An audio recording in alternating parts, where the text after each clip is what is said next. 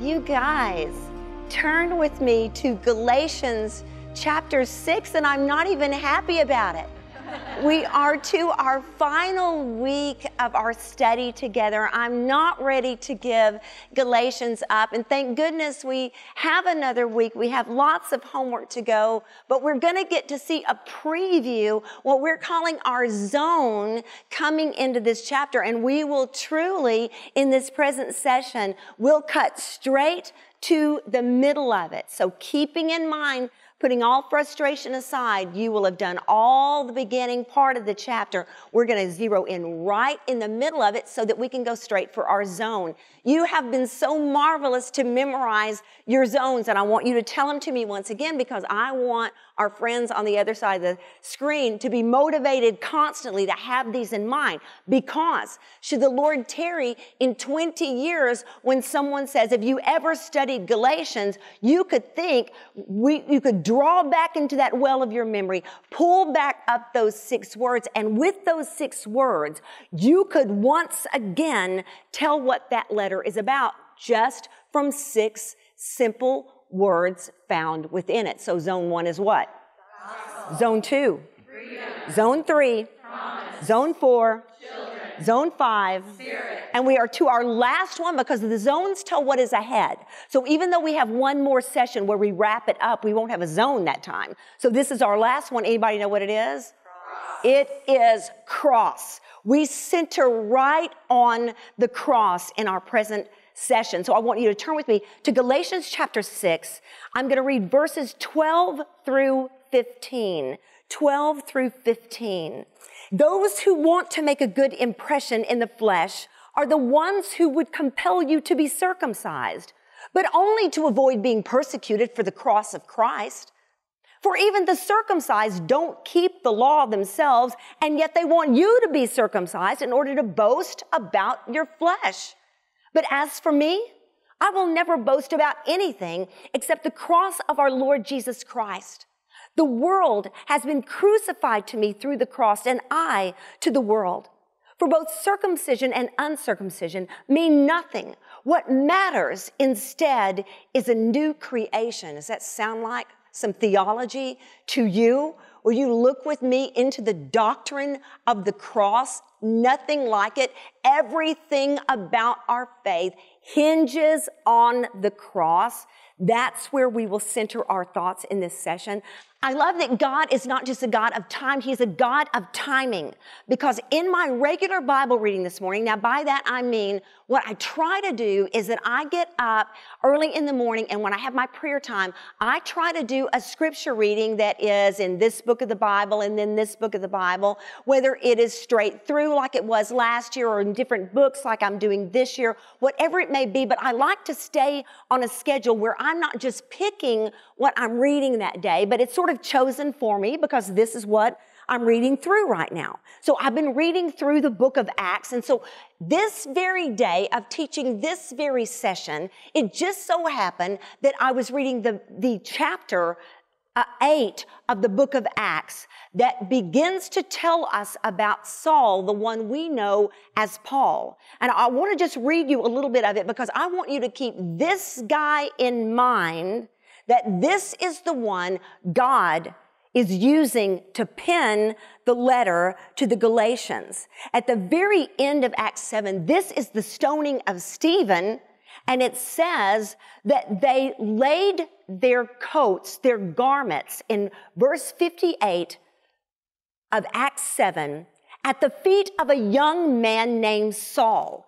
It says then, of course, that Stephen is stoned and is coming to the end of his life, cries out, Lord Jesus, receive my spirit. knelt down, cried out with a loud voice, Lord, do not hold this sin against them. And after saying this, he died. Now, Saul saw every single bit of this because the very next verse begins like this in chapter 8. Saul agreed with putting him to death.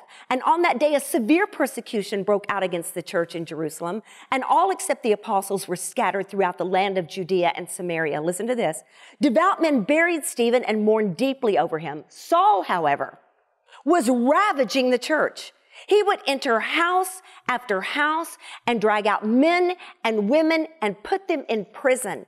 If you have been raised a long time in the scriptures and these are common stories to you, it can be that sometimes they lose their edge. The blade gets dull and we forget this was him. I mean, that's serious stuff.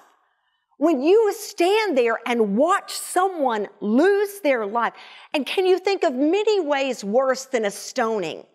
You are witness to this. You're going to watch everybody's coat. You're going to agree with it. I mean, you're cheering it on. And then while all these people are scattering, you're just ravaging the church, house to house, arresting people, just gleeing in the entire process. We know this even from Galatians. He tells this very testimony in the first chapter that we studied together. He said, and I was a persecutor of the church. I persecuted the church of God violently. And he says this, and tried to destroy it. This is our writer. This is who God chose. This was the life he dramatically changed. And this is the one he gave the words in verse 14, but as for me, I will never boast about anything except the cross of our Lord Jesus Christ. The world has been crucified to me through the cross, and I to the world. Imagine the cross from his perspective. Imagine how you would think it would have taken a lot to save a man like me. Talk about appreciating the power of the cross. This was the same one who wrote in 1 Corinthians 2:2, I decided to know nothing among you except Jesus Christ and him crucified. Now, I've got this very, very meaty paragraph that is in your listening guide that is coming out of one of the commentaries that I just loved on this portion of Scripture. I have quoted Richard B. Hayes a number of times in our course together, but man, is this ever good. And I've got you a lot of blanks there, so get your pen ready. This is the kind of paragraph you might want to look at later and let it sink in. It's a beautiful way for us to begin drawing our series to a close because it's going to put it in a nutshell for us. So pen ready. All who preach the cross, as Paul does, can expect to encounter opposition and persecution from a world offended by a gospel that proclaims, are you ready to go? The end of all ethnic, social, and religious privilege and distinction. Talk about a powerful statement. And think with me, you don't have to stand at a pulpit to preach the cross. You can proclaim it at your coffee table or over lunch with a coworker, and you are still preaching the cross of Christ in a very legitimate way. And he says, the cross has put an end, fill it in, to all such systems. It keeps getting good. It keeps getting good. By domesticating the gospel, however, and turning it into a minor refinement of the religion of the Sinaitic law, and he's talking about the law given at Mount Sinai to Moses, the Sinaitic law, the missionaries, and who he's calling the missionaries are the ones that came to dispute that the Gentiles could simply be saved be justified by faith through the blood of Christ, and that they felt they needed to also be circumcised and also adhere to some of the laws of Judaism. So these are the people he's calling missionaries. But listen to what he says, that they were turning it into a minor refinement of the religion of the Sinaitic law. The missionaries would avoid the gospel's radical implications and thereby fit more comfortably into recognized religious categories. I want you to try to get a grasp on this because this is being thrown now into our laps. Because look around us, there is no longer an Apostle Paul. We have been entrusted with the gospel, and it is indeed a trust. And he's saying to us, let me tell you something, the world is not going to like it. A lot of the religious world is not going to like it because there are a lot of implications involved here. They will want you to tone down the radical implications of it and fit it more comfortably into religious categories. Anybody getting that with me? I want to read this to you out of Galatians. You're right there. So look at Galatians 3. You've already studied this, but I want you to see it in terms of our present lesson. I want you to see the very end of it. I want to read Galatians 3, 27 through 29 to you. 3:27, 29. I want to remind you, this is the basis for which he is getting it, proclaims the end of all ethnic, social, and religious privilege and distinction. It says in verse 27, for those of you who were baptized into Christ have been clothed with Christ. There is no Jew or Greek, no slave or free, male and female, since you are all one in Christ Jesus. If you belong to Christ, then you are Abraham's seed, heirs according to the promise. There is none of that distinction, he says. Well, let me tell you something. Let this just roll over you, because think how threatening that is. There's nothing as threatening as thinking that we are going to lose our place of privilege. See, when you put an end to what makes me feel distinctive and special, then you have put an end to my privilege over other people. And when you put an end to my privilege over other people, you have put an end to my fleshly power, and I want my fleshly power. Am I talking to anybody in the room tonight? We will fight to the death to hang on to our privilege. Wars are fought to hang on to our privilege, because we will refuse in our human craving to surrender that privilege over others. Listen carefully to this. What makes us feel better is feeling better. You can take that to the bank. That in our humanity and in the canyon cravings of our human souls, what makes us feel better is to feel better. I want to feel better by feeling better than you. If I feel better than you, then I feel better than I did, because I'm at least better than somebody. Anybody understand what I'm saying? So when I'm no longer better, all of a sudden this gets threatening, because then you're telling me I don't have power over them. I have nothing that makes me feel like I am worth more than them, and something in my humanity makes me want to think that I am. Listen, nothing, and you know it's true, nothing will get the blood flowing like a rousing chorus of the old late 70s, "We are the champions." Nothing like it. No time for losers, because we are the champions of the world. But there's just one little part of that I beg to differ on, because especially when it comes to Christian champions, it makes us feel good to have the losers, because we like the thought that we are kind to the losers. If we don't get to be kind to the losers, then we don't get to think of ourselves as noble and benevolent. So Christian champions, we need losers, because we want to be nice to them, and we want to show our virtue signaling out there in the world. So we're going to post how nice we are as a Christian champion to the losers. Make them feel indebted to us, fawn over us, thank us so very much, because how on earth are we supposed to feel like winners when there's no losers? Gotta be losers. We need those losers. And here he comes and says, in the power of the cross,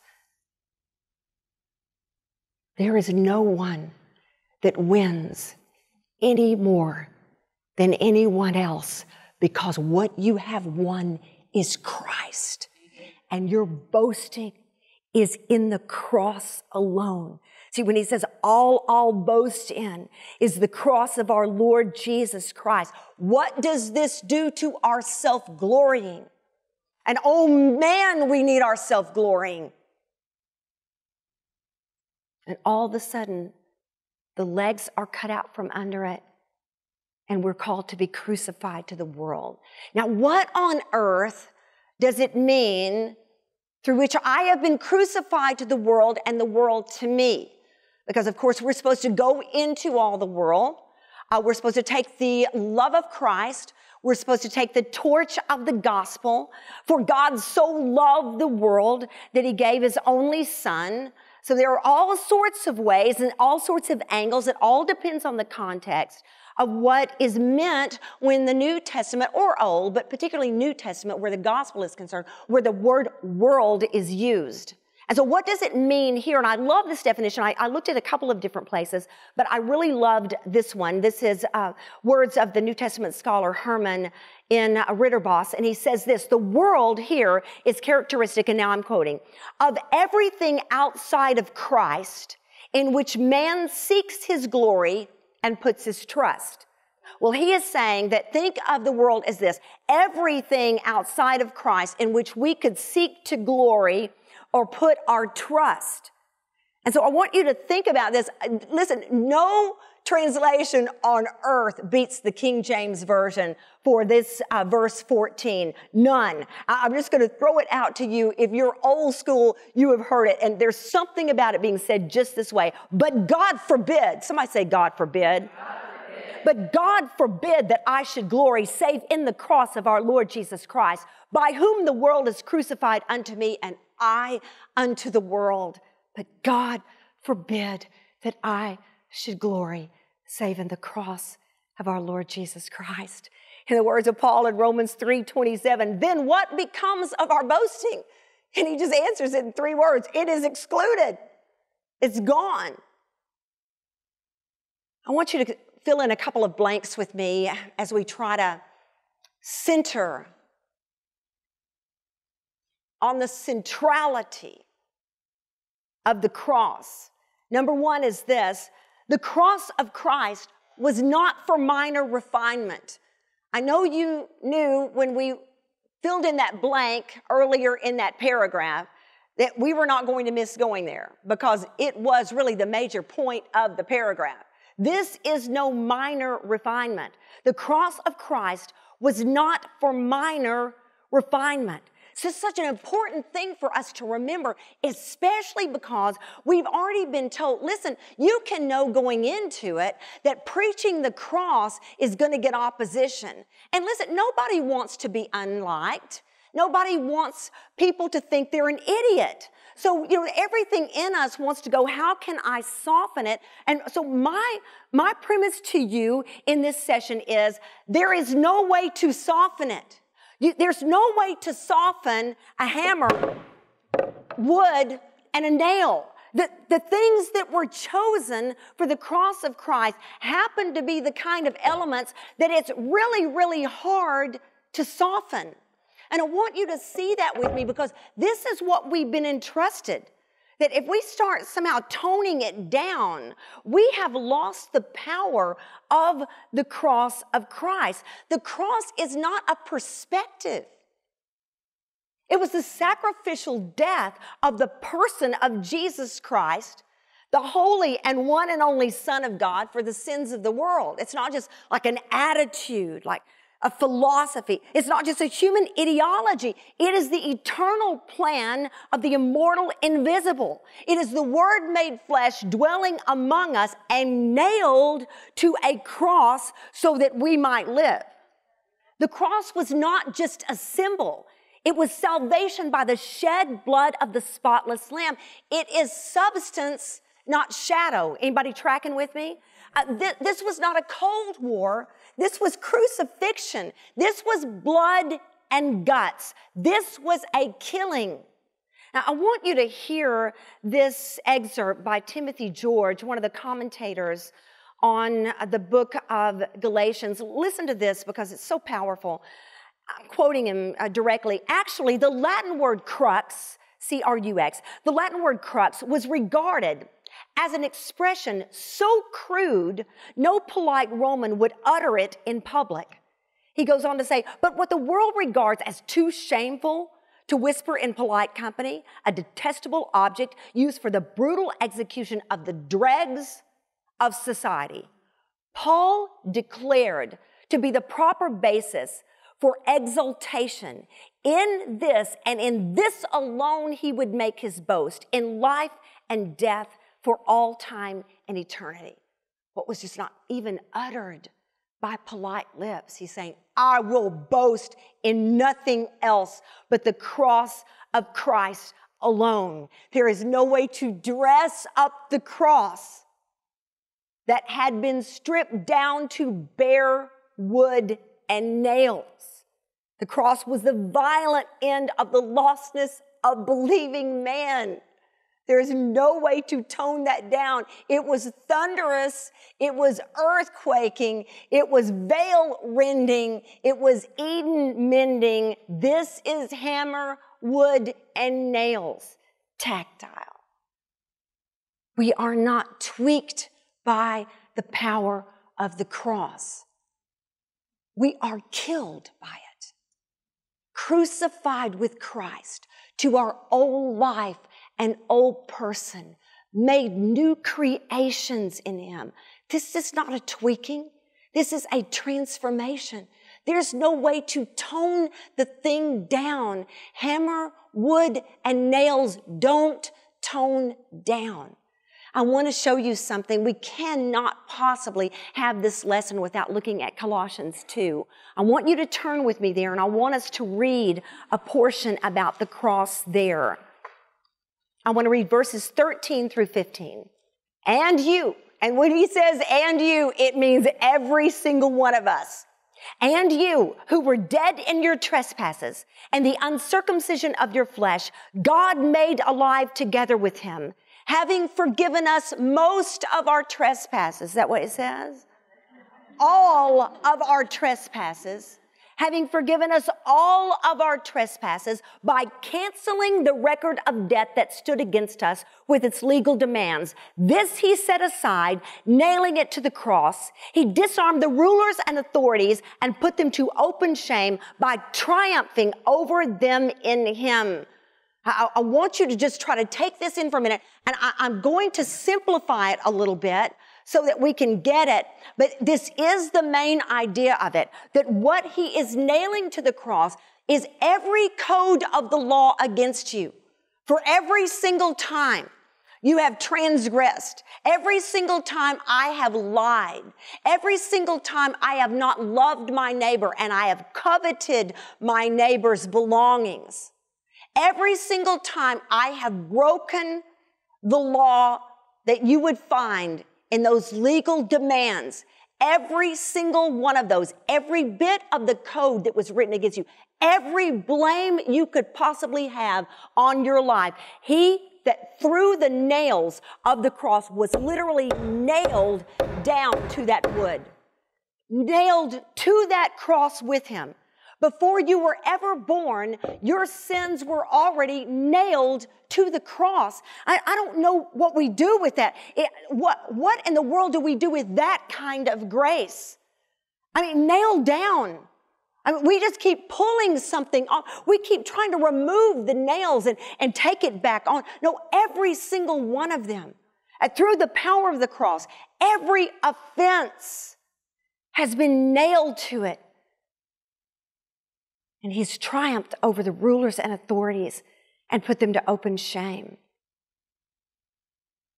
It's the most gorgeous double work that's done there in those passages, because it says that he canceled the record of debt that stood against us with its legal demands, and then he nailed it to the cross. So, I mean, he canceled it and then nailed it.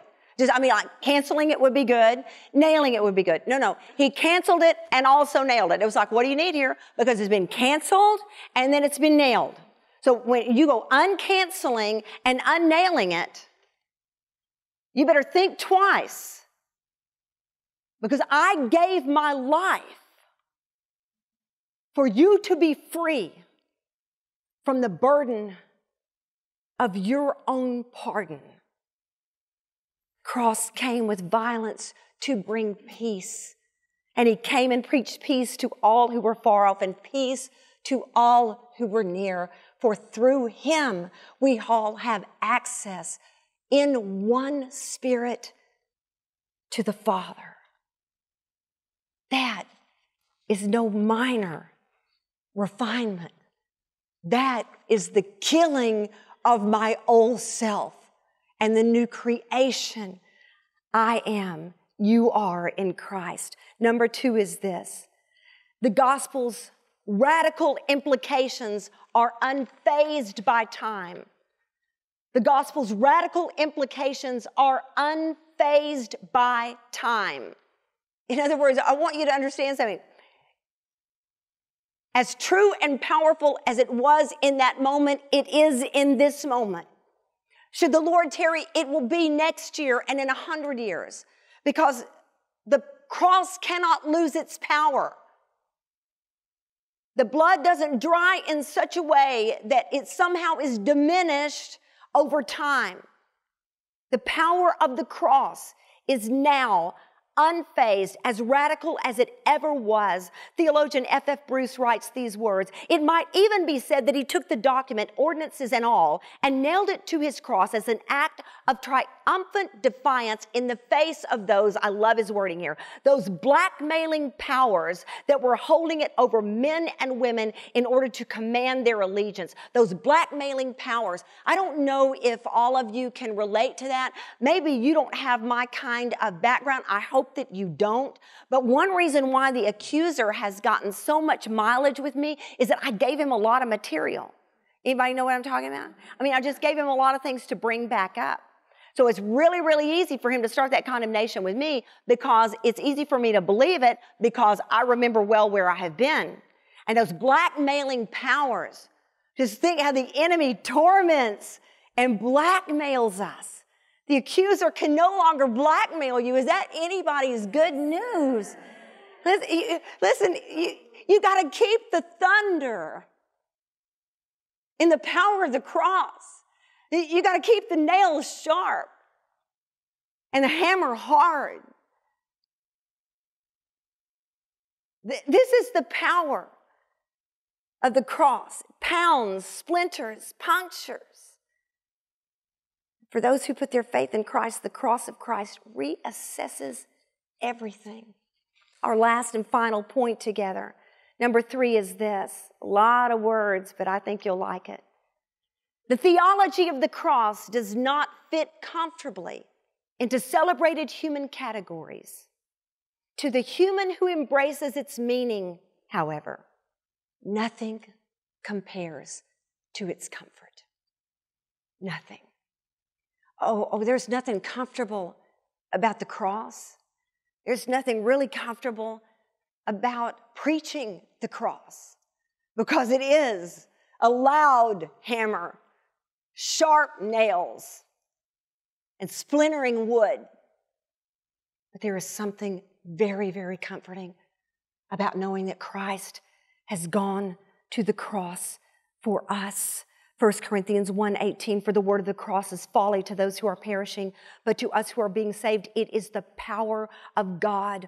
All bondage to personal achievement is broken. The cross of Christ killed our chances to go to hell." Let me tell you something. If you have put your faith in Christ, it killed all your chances to go to hell. It's over for you. It's over for you. You lost your opportunity to go to hell. You no longer have any responsibility to figure out a way that you can pardon and that you can pay for your own sins. You may as well not spend time on how you can cover your own debt of sin. I know that you could agree with it. He saved my life.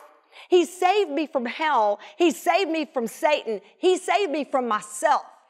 Anybody? Anybody? I'm going to tell you something. The cross silenced the haunts of our past and the taunts of the fears of our future. Death has no power over us. We will open our eyes and we will see the face of the Savior who says, "Yep, this one I died for. Completely pardoned, sin-free. Come into your Master's happiness." Let me tell you something. There are 3 words more than any others. If you want to know the true centrality of the cross, and why everything pivots on it, why it is the central moment for which all of time was created, in the midst of eternity, there are no three words that sum it up as totally central and totally significant in all of time like the three final words of Christ on the cross. It is finished. It's done. It's complete, and no one can undo it. Take that home with you.